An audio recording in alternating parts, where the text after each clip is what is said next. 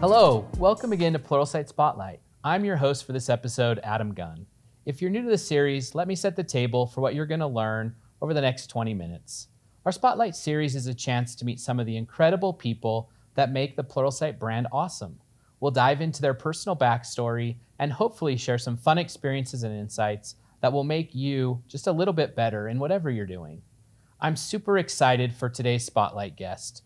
He's been programming professionally for over 30 years and accordingly has done everything from build computer games to programming safety routines for nuclear reactors. If you haven't fallen in love with the diluted Scottish accent, I'm sure you will by the end of this episode. It's my pleasure to welcome to the Spotlight, Simon Allardice. Thanks, Adam. Delighted to be here. It's exciting to have you, Simon. I've been a big fan. You and I met probably 8 years ago. Yep. And it is that Scottish accent that I love. I've tried to tone it down a wee bit, Is Arizona finally rubbing off on you a little after bit? 20 plus years in the States, it's kind of mellowed. It's somewhere in the mid-Atlantic now. This series is about diving into backstories. So I'd love to start there with you. Like, what put you on a technology path? How did we end up here? So it's kind of, as you said earlier, I've been programming for a long time, actually since the mid-'80s. So it's getting closer to 40 years than 30. And the thing is for most of that, I had no desire to do anything with education. You know, there's some kids you meet at school that always want to be a teacher when they grow up. That was never my plan. And I was very much kind of an introverted kid. The idea of being in front of people, never a desire. But I always liked good training. I liked anyone who could actually explain things in a way that made you go, oh. And because I never had a desire to educate, at one point I got the opportunity to give a user group presentation. And I thought I was going to be terrible at it because there was nothing about me that was an educator. So I worked very hard on doing that once and did it. And it went over well. And people asked me to do more. And the thing happens is when you kind of have that background in technology and you can actually talk like a human being about it, people will ask you to do that. So then it kind of gradually became more and more teaching and less actual programming. I like to keep my hand in it a little bit, but that's kind of the transition. So I started very much as a software developer, not as an educator. Cool. I notice as I look at your personal library, you have kind of a leaning towards foundational topics and foundational curriculum. Is there a reason why you've gravitated there? Again, it's kind of almost accidental, meaning I first did fairly geeky subjects, lots of programming stuff. And when I did that, I wanted to get more advanced. Partly, I think that's kind of an ego thing. It's let me show you how much I know about stuff. But again, it turned out to be that when I did introductory content, when I really spent time on trying to be someone's best first 30 minutes on something, whether that was blockchain or SharePoint or AI, when I did that, it connected with people and I just got a whole bunch of requests of, hey, can you do exactly that same thing, but do it on automation? Or can you do that and do it on machine learning? So in a sense, I wasn't dumb enough to kind of go, no, I'm just going to go down the path of just super advanced stuff. It's like, no, people like what I do here. I seem to be good at it. It kind of still surprises me, but I'll go down that path. I'm not going to kind of ignore the signals from the universe. Yeah, one of the first Simon Allardice courses I watched was your What is Programming course. And I mean, that's as basic as it gets, but it does have this approachability to it that we can tell is intentional on your part. Is there something in that foundational realm that you feel is more critical than anything as someone starting that path? I think the big thing that you should be going for as a teacher at that level particularly is empathy with the learner, thinking about the kind of the pain that they're in and the confusion that they have, trying to remember all the things that you sucked at when you first got started with that and point them out and actually bring people through it, because there's still a lot of technical education where I'm going to say the bar is fairly low, where people think that to explain something just means I'm going to tell you what to click And they don't actually explain what this means, and they don't actually say anything about it. So the real benefit in that kind of early content is you get that opportunity to go, okay, hang on a second. Let me just explain something. Let me give you context about this. I mean, I've lost track of the amount of new programmers who you kind of realize have no idea how many lines of code they're supposed to write today. And they kind of go into this thinking programming is like typing, that you learn to do this and you must type thousands and thousands of lines every single day. And somebody needs to actually point out, this doesn't happen. You don't do this. This is about thinking. It's not about typing.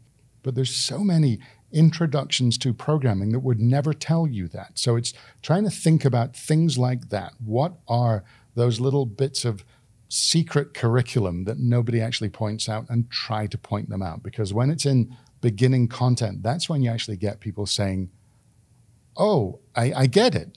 That's what that means. Or now I understand that context. Or selfishly and egotistically, doing introductory content well is the kind of thing that gets feedback like, you changed my life because I'm now in this career because of you, because you actually explained it to me. So yeah. Love that. Love that.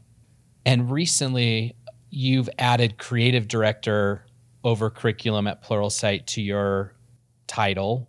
What does that mean? How are we expanding the goodness of Simon? Yeah, and that's kind of been a long time coming. Essentially what happened, for a long time I did courses like, I would say, most other technical training, which was screen capture for the most part, narration, somebody talking over recording of a screen.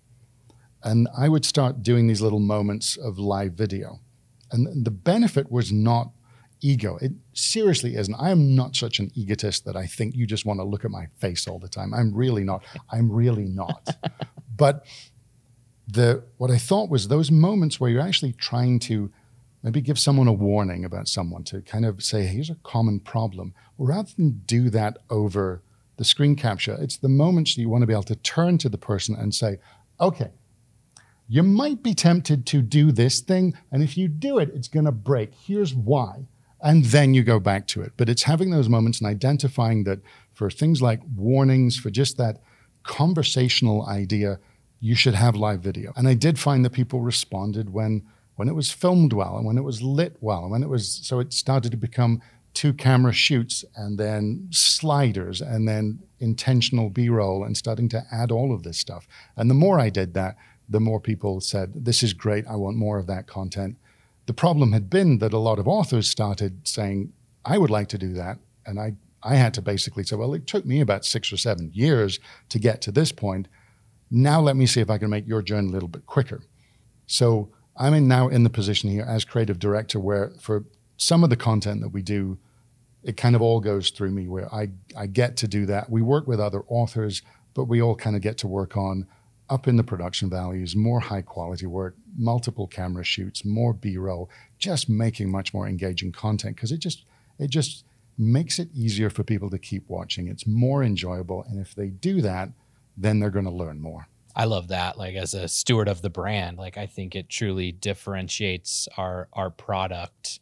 There's some in the industry that might criticize Pluralsight that extra burden maybe makes it a little bit harder for us to get content to market. Right. Maybe we're not the first. Maybe our libraries aren't the biggest. Like, what would your commentary be to those individuals? And there's a point to that. I'm not going to pretend that if you want to do these high production values, you can then instantly get it out in 30 minutes. But I do think that a lot of people are more interested in something explained well, presented well. Sure, you don't want to be like, what was it, the old O'Reilly days when they were famous that they would take so long to do a book that, the book on one version of Windows would come out the day the new version was released. Yeah. So sure, there's still that compromise of quality versus speed, but our audience, we know, responds quality. They're willing to wait a little bit to get that kind of that high-end stuff.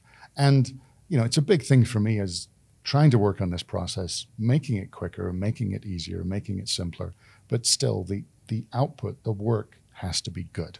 Love it. Yeah. Maybe circling back to your personal journey, because you didn't start your on the Pluralsight platform. Like, I'm curious why you chose to partner with Pluralsight and why you've stayed here. Yeah, I started off doing, and I did instructor-led training for a while, the kind of classic corporate classroom stuff, which I think is useful. Not as a video trainer, it's not useful to have that background from the sense of it's not about managing a classroom here. It's not about projecting to the back row. You don't need to do that stuff. But when you teach in person, after a while, you get to develop that kind of sense of, I know when people are about to kind of give me a puzzled look and raise their hands on somewhere, and it's somewhere I need to go, okay, now there's a thought that you might be happening around here. So it was very worthwhile for me to do that. Having said that, I don't want to do it anymore. I'm quite happy not to do classroom stuff. So I started doing, I think my first video course was in 2000 and was released on VHS, if you believe that one, and then CDs. And that was with lynda.com before they kind of got bought out by LinkedIn. And there I was a bit of kind of an odd duck, which was I was the kind of token geek in a company that was very much about design, and it was about Photoshop and about web design and fireworks and Flash. But it was a really interesting place for me to work for a while. But I kind of had been aware of Pluralsight. In fact, before Pluralsight started doing video courses online, I actually attended one of Aaron and Fritz's first actual presentations in 2003, so 20 years ago in Redmond when they were teaching in person. That's all they were doing. So that's the first time I met them. And we'd kind of been in touch a couple of times over the year and been aware of each other. So at one point, Aaron asked me, to come out and see what Pluralsight was doing. I came out and it seemed like just a perfect fit, a very, very tech-focused company with just a whole bunch of great content I could get into. So that was 8 years ago. This is now the longest place I have worked in my life, in nearly a 40-year career of being here. And I'm here because of the people. I'm here because the team that I work with is fantastic. And I'm here because I get to make the content I want to make. And that's the secret. That's what keeps me here. Yeah. I wanted to talk about a new project you've been working on probably for the last year. Pluralsight's recently built a new solution specifically tailored for helping organizations tackle what we call tech fluency. Right. And for the sake of the audience, they may not know what tech fluency is. So give us a little peek behind the curtain on what we're solving and why we think it's such an exciting thing. Yeah, so tech fluency, and we kind of admit that there's no perfect word for this idea. Some people will call it tech literacy. I don't particularly like that term because to just be literate, suggests kind of that simplistic level of knowledge. To be fluent suggests a lot more comfort, a lot more willingness to engage in a conversation. If you're fluent, even at that low level, you'll have the conversation. You'll order the meal. You'll order the ticket. You'll buy that train trip. Now, the idea is that we kind of noticed there's been a shift in the audience over the last few years. If I go back 4 or 5 years, when I was presenting to a company about cloud or about AI or any technical topic, I would expect that the room and the audience will be software developers, data scientists, IT pros, technical people in technical roles. And what kind of quietly happened over a few years was we'd be asked to give those talks, but the request would come with, oh, can you make sure this works for a mixed audience? Because we're going to have the project managers in there. And then we're going to have the C-level people. And then we have these folks that don't necessarily want to do this for a living, but they need to know about it. I mean, that's really the key. When you said 5 years ago, who at the company needs to know about cloud or AI or machine learning, the answer was, that's our technical people. Now, when you say, who needs to know about cloud, it's everyone. Everyone needs to know about cloud. Everyone needs to know about AI. Everybody needs to know about this. So there's that. It's kind of less about changing the content and more about changing the audience. So the tech fluency is about that, being aware that this audience isn't necessarily going to be writing machine learning algorithms. They're not going to be writing distributed blockchain apps, but they need to know what these things are, even if it's just so they can have a conversation about it. They can sit in a meeting about it. They can kind of identify the problems that these things solve. And it turns out that for most people, that doesn't take that long. If you want to learn a little bit about AI, you want to learn a little bit about machine learning, you don't need to spend a year doing this. You can actually get some pretty good stuff done in 30 or 40 minutes, but you just need someone who's going to explain it well. And that's what we try and do, is we try and have kind of your perfect 30 or 40-minute introduction to AI, blockchain, automation, cloud, all these topics that are the most important things in technology right now. Yes, it's going to change, but we really focus on having kind of this core set of 12 technology areas that we think are generally applicable to organizations of any size. Yeah. I'm living proof of the need and value for that. I'm a senior leader in a non-technical role, but oftentimes I'm advocating and fighting for resources or budget to go and build the things that will, move the brand. And just this week I was in, fighting for prioritization and getting resources from a data team and from an architecture team. And if you don't have a base knowledge of what Snowflake is and what Snowflake does and how the developers want to use Node.js versus React, like I admit sometimes I'm uncomfortable with that technical conversation, but if that shows up in the meeting, it might cost me the opportunity to win the resources that I need. And so that competency is becoming more critical than ever. And, right. And I'm seeing that in my role here. And yeah, I think the more that gap can be closed, the better. Yeah. So you're building something, like, how is this all coming together? What's the solution? Yeah, so we've called it Tech Foundations is our kind of name for this program. And that in itself is the different approach to this. Quite typically what we've done at Pluralsight is we provide access to the library. It's thousands of courses, it's hundreds of different paths. And for, some learning goals, that's exactly what you want. Not for this. If what you're trying to do is push the general tech fluency at an organization, where you want to be able to do this kind of on a wide level across departments and divisions, even entire organizations, you need something that's very clear, very straightforward, that is not some open-ended, endless piece of content with thousands of courses and lots of choices to make. So it becomes, here's the 12 courses you can do. They've matched up with assessments. It's really easy. You go to this site. If you have a license for this, it's one click, everything's visible. You know exactly what you're supposed to do.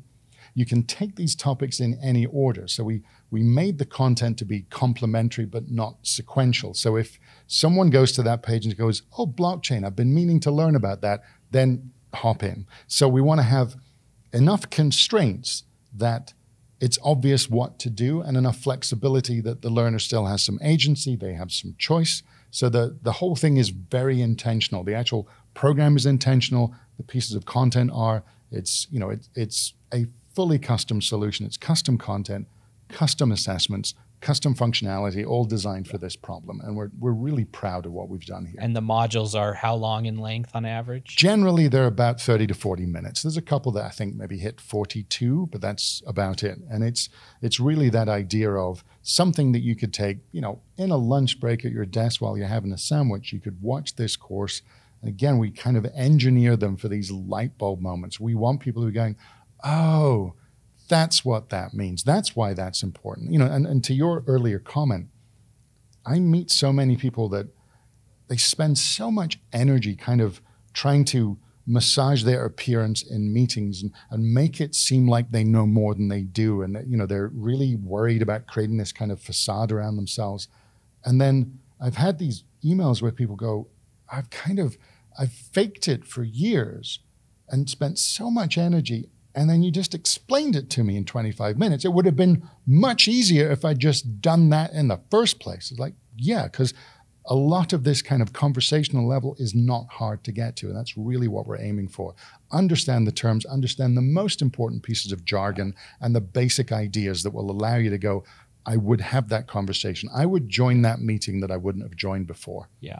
I've been using the analogy on my project that I'm kind of like planning a bank robbery. I'm not really, but my job is to create a crew. Right. And if I don't know the crew that I need to create, then the project won't get over the line. And so I have to be fluent enough to understand the roles that I need to be successful. And that's the only, I'm not trying to be the developer, the engineer, the architect, but I need to understand the role they play in the broader project and who I need to bring in at the base level. I like that analogy. I may steal it at some point. You're If welcome. you see it pop up in a course in about 6 months, that may happen. You're welcome to use it. I've seen some stuff on social media. You're dabbling in ChatGPT. I am. Yep. Everyone wants to talk about it right now. I'd be curious, what successful applications have you stumbled into? What advice or words of warning would you give, the audience here as we're all learning this together fundamentally? Sure. I mean, I like to be,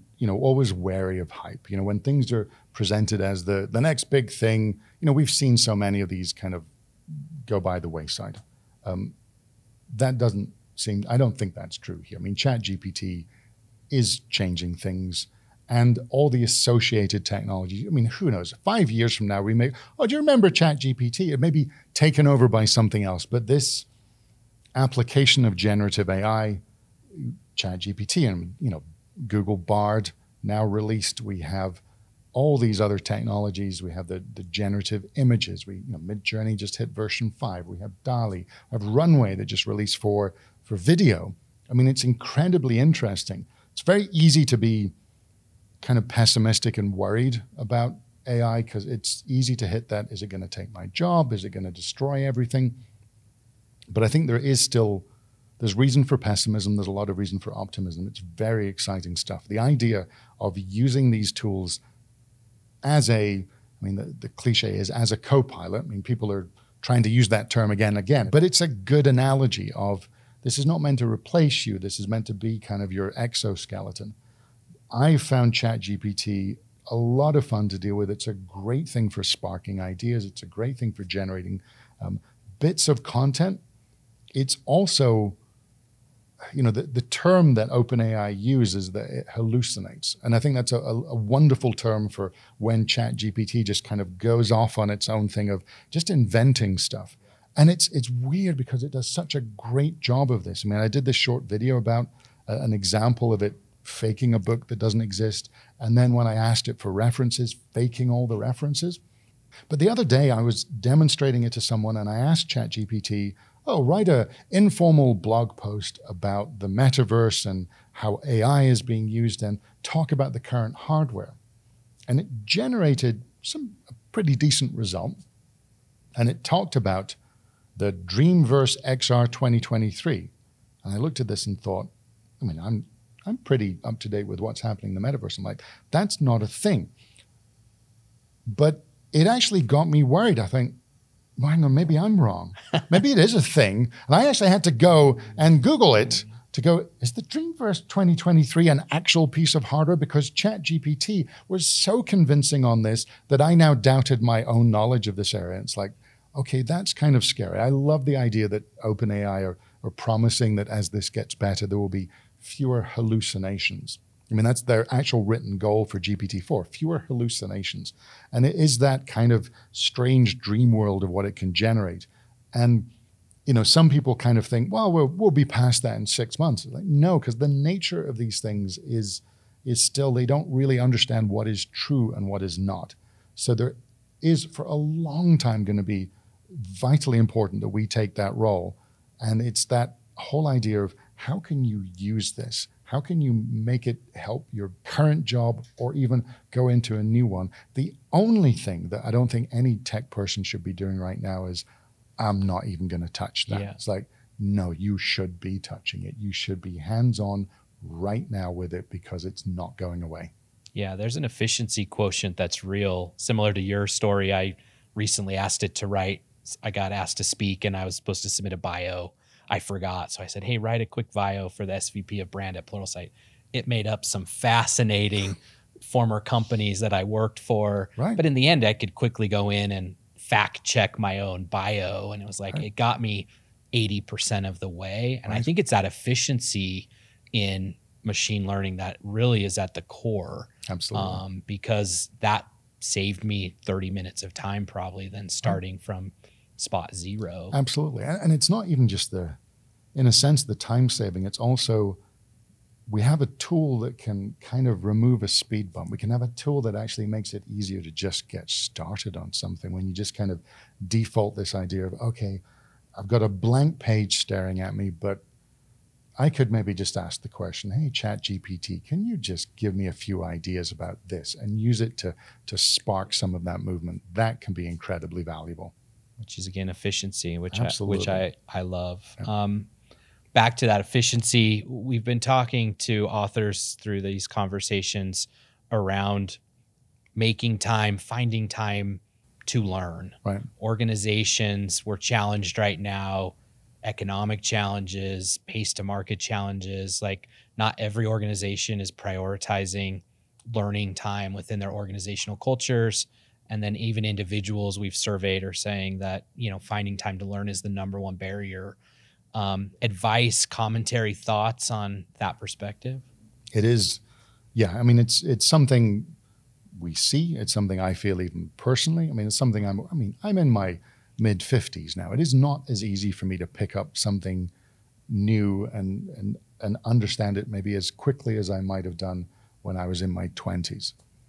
But I still have to do it. I mean, my job is to learn new things and explain them to people. So I have to get more efficient as well. So it's not necessarily that I expect to carve out 4 or 5 hours a day on anything anymore. It doesn't happen. So partly that's kind of some of the reason why with Tech Foundations, we make this stuff as short as we possibly can. We really focus on information density and how we can make this kind of entertaining to watch, enjoyable, as well as containing a lot of information. From my own perspective, it's kind of curating lists of, what are the newsletters that I'm going to read every morning. I don't listen to a lot of podcasts personally, because there's kind of that level of, this is 47 minutes for this, but they don't actually get to the point for 20. I can't do that. It's like I want something that's going to get going very quickly. So it is kind of trying to identify those things that you have least resistance to. I know I can read, say, the TLDR newsletters in AI and crypto every morning and at least not be too out of touch with some of the things I might have otherwise missed. I try to identify, some of the authors that I like reading, some of the other video folks. For me, it's actually quite difficult with the job I'm in to watch other video authors, because I'm so used to everything needs to be critiqued and reorganized, and how would I edit this and how would I do that? So it's quite difficult to actually get to the content. I do think it's still a wonderful medium. So I like to find certain, whether it's tech YouTubers to watch, whether it's that kind of very compact, information-dense content to at least kind of make it easy to keep up to date on stuff. Beyond that, one of the things that I've done for several years, and I still do now, is when I try and take notes, I use a spaced repetition application that I wouldn't say I review every single morning, but I think I probably hit 5 out of 7. So I kind of just bring certain things back onto my radar that I'm to be aware of, because I know if I don't do that, it's very easy for me to forget something. Oh, I know I was reading about that 6 months ago, but I can't remember. So spaced repetition apps are kind of a small but hopefully curated list of say, email newsletters. If you like listening to podcasts, by all means do it, and kind of identify YouTubers or other authors that you kind of think are trustable and you can rely on them to make good stuff. Random question, but music plays a role in your creative process to some degree. Explain the role of music. I think, it seems to be quite a big crossover of computer folks and musicians. When I was younger, I played guitar. These days, I like to play piano and mess around with synthesizers, stuff like that. Partly it feels like a kind of adjacent geeky technology that's just nice to dive into, that's not something I ever expect to get paid for. In the past, I wrote a few soundtracks for computer games. That was something I thought I wanted to do as a career till I experienced the reality of the job and then thought, oh no, I'd rather stay in tech than doing this because the realities of dealing with, you know, games that I didn't really want to play and dealing with, you know, other creative ideas that I wasn't necessarily connecting with, meant that the reality of the job was not what I wanted. So I am a happy amateur with music, and I like messing around with sound. I like messing around with the technology. Well, Simon, I really appreciate you joining us. We end these with just a little bit of randomness. Okay. My social teams prep me with some off-the-wall questions, get to know you a little bit better. It's been fun to hear the different perspectives on these. So if you're game, we'll just hit a few of these quick response questions. If you could switch legs with any animal, which one would it be? I'd probably go with like some kind of gazelle, because right now I've had like really bad sciatica for the last 4 months, and actually something that's just light and quite happily trot up the hills and down the hills, I would go with that. Yeah, aging is rough. I'm feeling that too. Favorite pizza topping? I'm a bluff old traditionalist. It's a classic Neapolitan margarita for me. So some tomato sauce, mozzarella, and basil, and a little bit of olive oil. Love it. What did you want to be when you were a kid? Astronaut. Nonfiction or fiction? Fiction. What are you reading right now? I'm reading Tomorrow, and I'm completely spacing on the name of the author. Okay, so we can put that in the notes. Okay. Do you have a dream vacation destination? I was recently in the UAE. I spent New Year in Dubai, and I was just there for a week and would have quite happily stayed there for a month. I would love to go back. So that kind of whole Arabian Gulf area, so Qatar, Oman, Dubai, that's currently top of the list right now. Team cat or team dog? Team dog. And I've never had a dog, but I'm a dog person. I have a Sony Aibo. So that's because I travel so much, we can't really keep a dog, but I have a robotic dog. That's the best I can do. If Simon had a superpower, what would it be and why? The instant thing that came back to mind is I would love to be like the Superman of sleep right now. If I could actually reliably sleep for like 8 hours a night, that would feel like a superpower. I love that. Yeah, it'd be life-changing. And finally, if you were a flavor of ice cream, what would it be? The thing that comes to mind is rum raisin, which is one that everybody kind of hates as a kid, but kind of strangely gets more and more into when they grow up and go, I used to hate that flavor. So I'd like to think of myself as an acquired taste. So I'm rum and raisin. I love that. Well, Simon, thanks so much for joining us on this episode of the Spotlight. It's been a great conversation. Really appreciate you taking some time out of your busy day. It's been a pleasure, Adam. Thanks very much. Cheers. And to our audience, I want to thank you for joining us today. We'll put links to some of Simon's courses and anything else we referenced in this episode in the show notes. And we look forward to you joining us on the next episode of Pluralsight Spotlight.